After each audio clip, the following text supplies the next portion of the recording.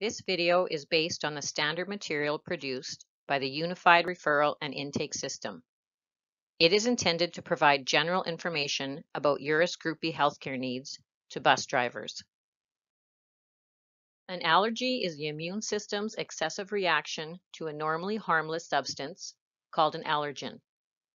Anaphylaxis is a severe allergic reaction that is typically rapid in onset. It can result in death due to airway obstruction or a severe drop in blood pressure.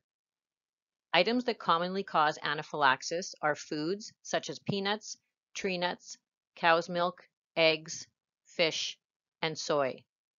Other allergens may include insect stings, latex, and medication.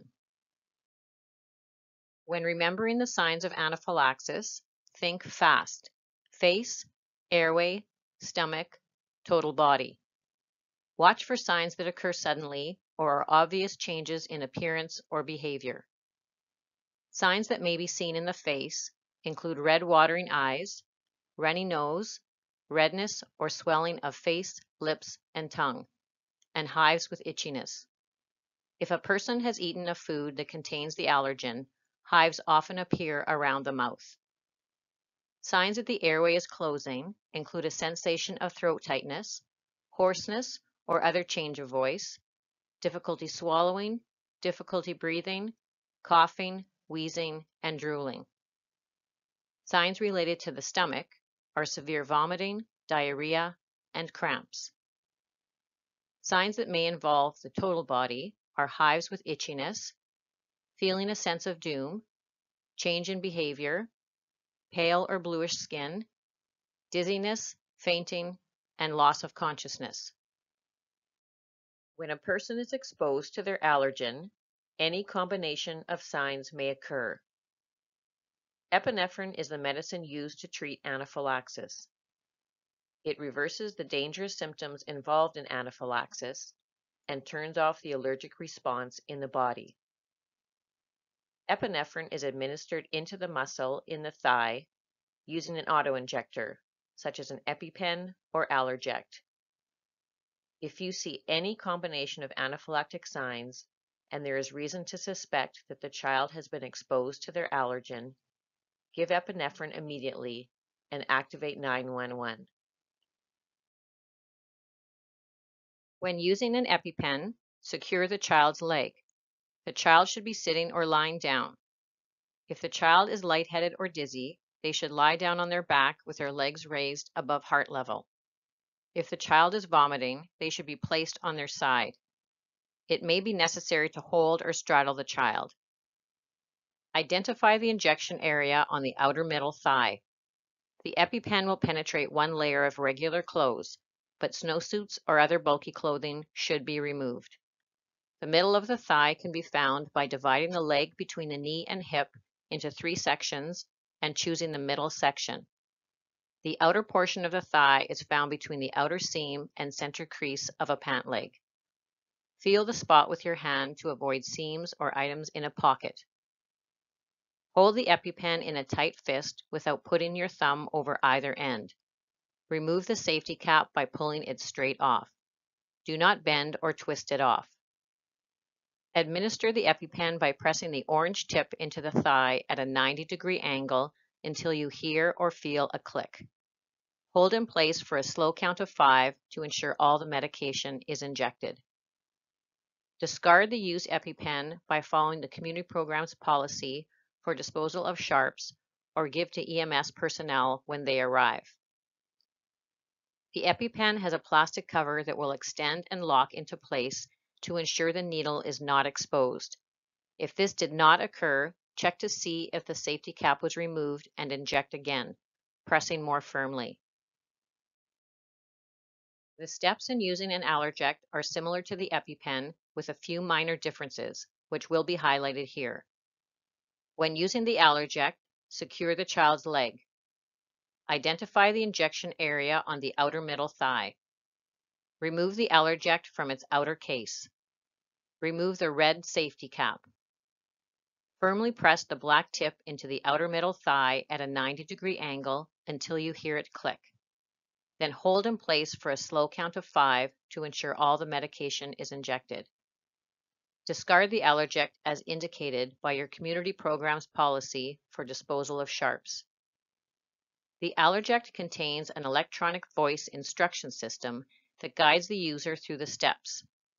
The voice recording will begin when the device is removed from the outer sleeve.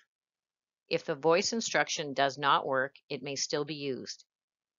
When the red safety cap has been removed, the Allerject is primed and must be used or discarded.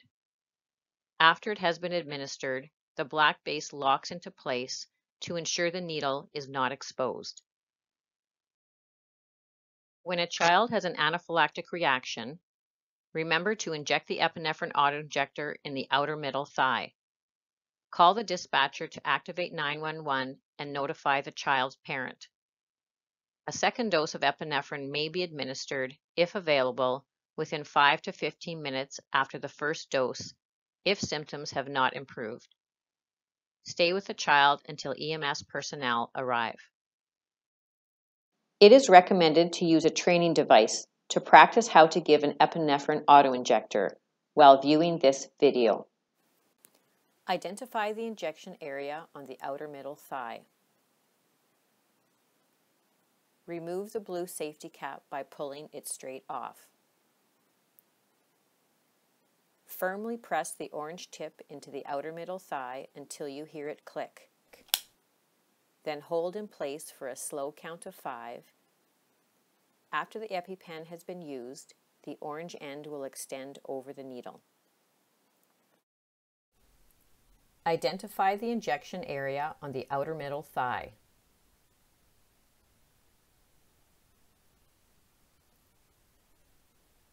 Remove the Allerject from its outer case. Remove the red safety cap.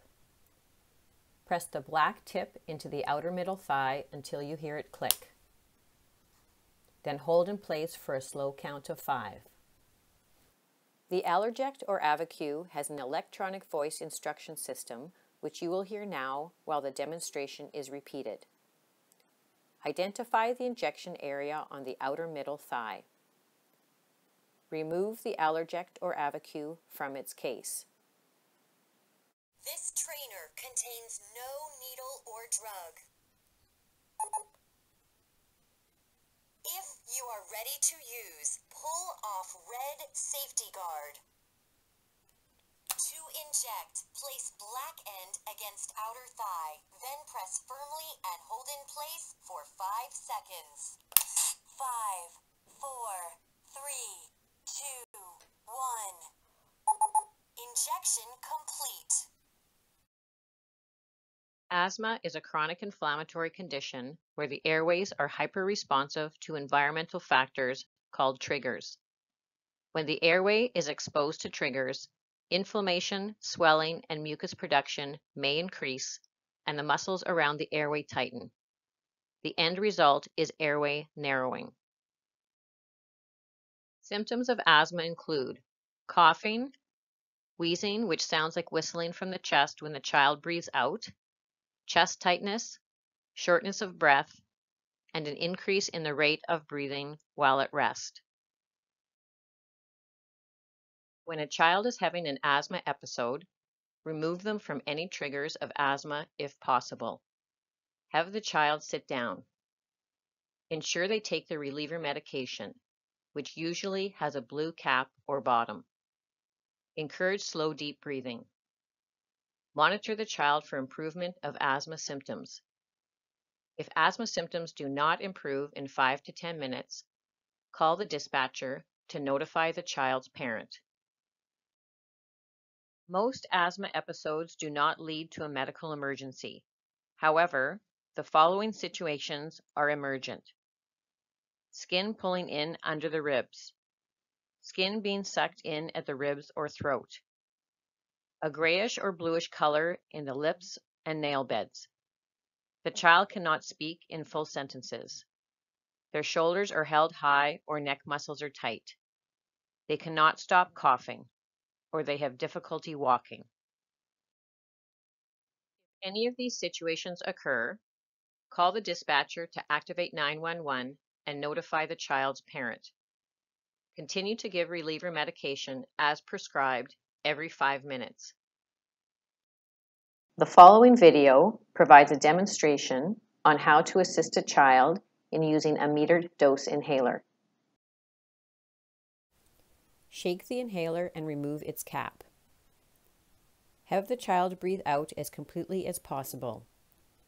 Bring the inhaler to the child's mouth, placing the mouthpiece between the teeth with lips closed around it.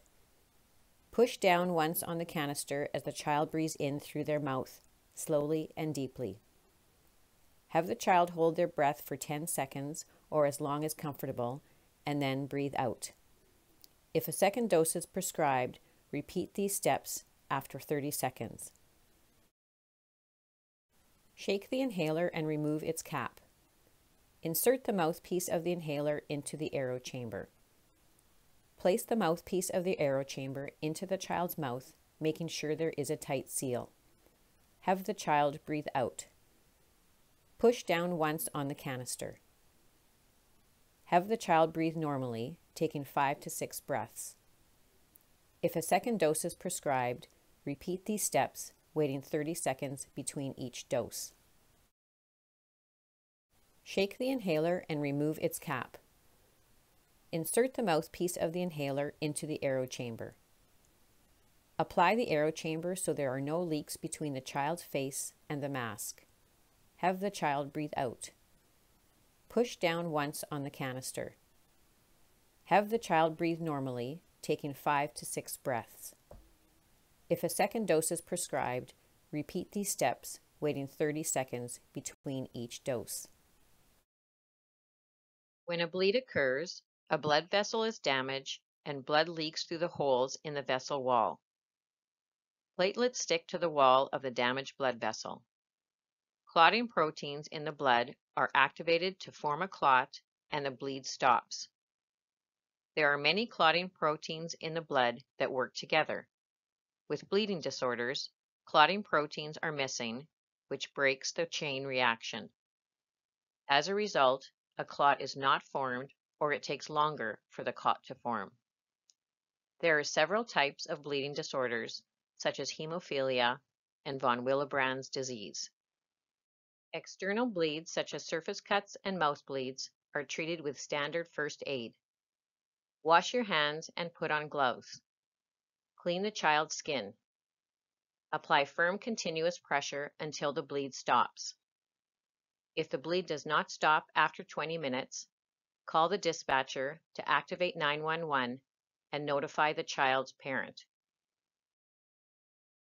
If the child has a nosebleed, wash your hands and put on gloves. Encourage the child to gently blow their nose to remove mucus or unstable clots. Position the child with their head slightly forward. Apply firm pressure at the bridge of the nose until the bleed stops. If the bleed does not stop after 20 minutes, contact the dispatcher to activate 911 and notify the child's parent. An injury to the head, eye, neck, chest, or abdomen area must be considered serious and requires immediate medical attention. If a child has a significant injury to one of these areas, with or without physical symptoms, call the dispatcher to activate 911 and notify the child's parent. Do not move the child to prevent further injury unless they are unsafe. Cardiac conditions include congenital heart defects that occur when the heart or the blood vessels near the heart do not develop normally before birth. As a result, blood flow may be slowed down or blocked in the heart or in the vessels near the heart. Other congenital defects can cause blood to flow through the heart in an abnormal way, which causes it to work harder. Congenital heart defects can cause congestive heart failure. Congestive heart failure occurs when the heart is unable to pump an adequate amount of blood to meet the body's needs. It does not mean that the heart has stopped working. Congestive heart failure can take several days or weeks to develop. Signs of congestive heart failure include sweating during quiet time, persistently rapid or labored breathing, shortness of breath, fast or irregular heart rate, chest pain, nasal flaring, blueness on or around the mouth, eyes, ears, or fingertips, listlessness, cannot stop coughing, skin becoming increasingly pale or blue, and suddenly tired. If the child experiences signs of congestive heart failure, have them rest. If symptoms do not improve within 5 to 10 minutes, call the dispatcher to activate 911 and notify the child's parent. Place the child in a sideline position. If the child loses consciousness, stops breathing, or has noisy gurgled breathing, call the dispatcher to activate 911 and notify the child's parent. Place the child in a sideline position. Keep their airway open. Loosen any tight clothing around the neck. Diabetes is a disease resulting from a lack of insulin. Insulin is required to allow glucose to enter the cells of the body and give them energy to function. There are two types of diabetes, type 1 and type 2. Type 1 diabetes occurs when the pancreas is unable to produce insulin. Therefore, daily insulin injections are required. With type 2 diabetes, the pancreas does not produce enough insulin, or the body does not use it effectively. A child with type 2 diabetes may require insulin injections. Hypoglycemia occurs when the blood glucose is less than 4 millimoles per liter. It can happen within minutes of a child appearing well and will become a medical emergency if it is not treated. Symptoms of hypoglycemia include cold, clammy, or sweaty skin, tired, shakiness or lack of coordination, irritable or sudden moodiness, difficulty concentrating or confusion, staggering gait, fainting or loss of consciousness.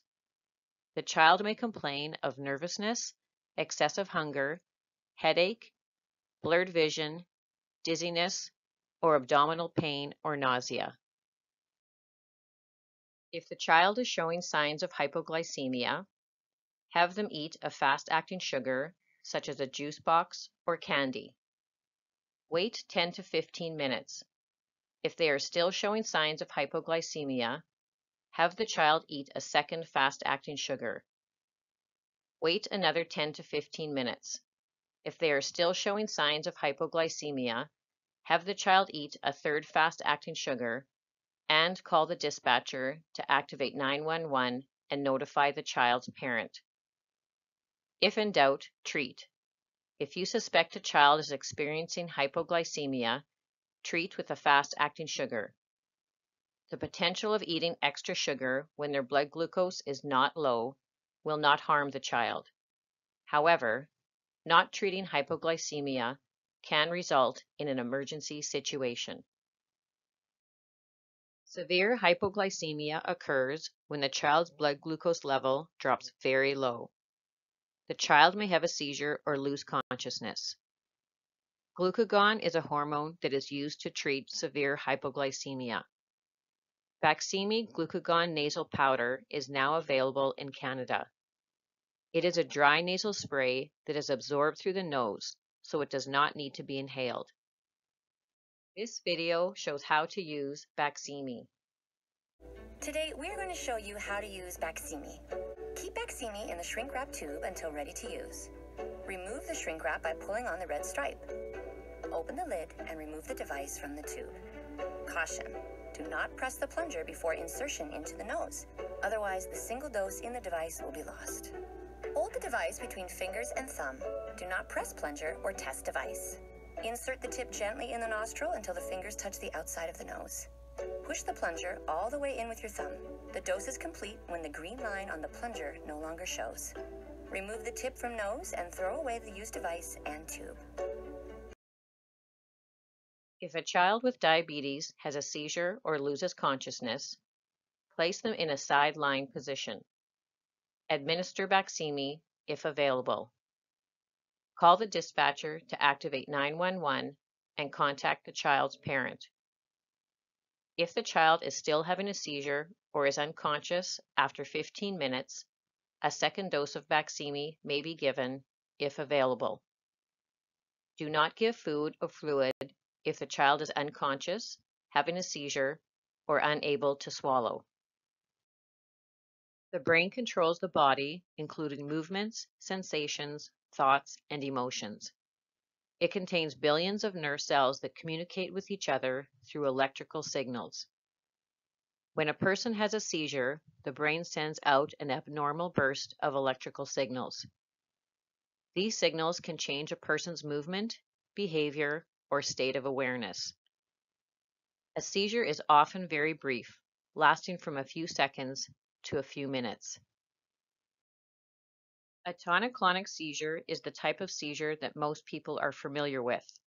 Also, any seizure type can become a tonic-clonic seizure if it does not stop on its own. During a tonic-clonic seizure, the child loses consciousness. Their body stiffens, which is the tonic phase. Then the body jerks repeatedly. This is the clonic phase. The child may cry out, clench their teeth, bite their tongue, drool, or have increased salivation. The child may have changes in breathing.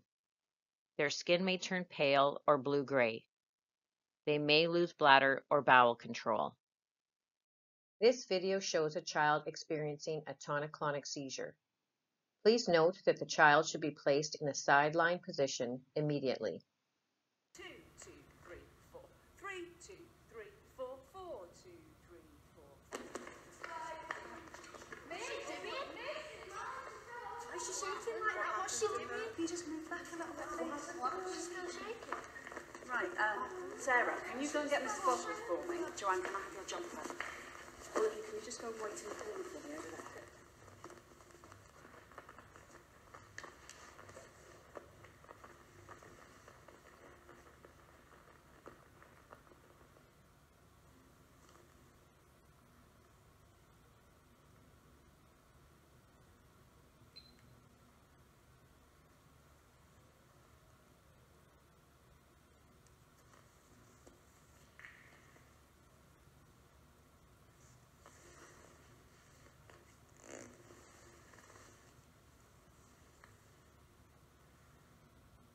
Hi Molly, it's Miss Sharp. We're in the gym and you're okay, but you've had one of your seizures. You're going to be just fine. If a child has a tonic-clonic seizure, place them in a sideline position to keep their airway open. Loosen any tight clothing around their neck. Move any objects away that may injure the child. Call the dispatcher to activate 911 and contact the child's parent. During a tonic-clonic seizure, do not leave the child unattended. Do not restrain them. Do not put anything in their mouth as it could cause teeth or jaw damage. Do not offer food or drink until they are fully alert. Do not place anything large under their head as it may affect the airway. The head and neck may be cushioned with something soft and small, such as a jacket.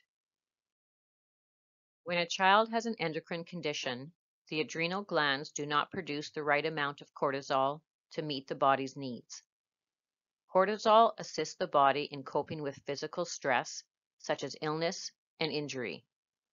A deficiency of cortisol can be life-threatening. The treatment for adrenal insufficiency is oral cortisol, which is taken daily. A stress dose of cortisol is required when a child is experiencing significant physical stress. Signs of physical stress include nausea, vomiting, fever, cold clammy skin, pale face, dark circles under the eyes, unexplained dizziness, weakness, and confusion. If the child experiences signs of physical stress, give them a stress dose of cortisol. Call the dispatcher to notify the child's parent. If the parent cannot be reached, have the dispatcher activate 911. If the child's stress dose is not available or the child is unable to swallow it, have the dispatcher activate 911 immediately. Symptoms of acute adrenal insufficiency include severe vomiting, seizures, and loss of consciousness. If the child experiences any of these signs, call the dispatcher to activate 911 and contact the child's parent. Give the child a stress dose of cortisol if they are conscious.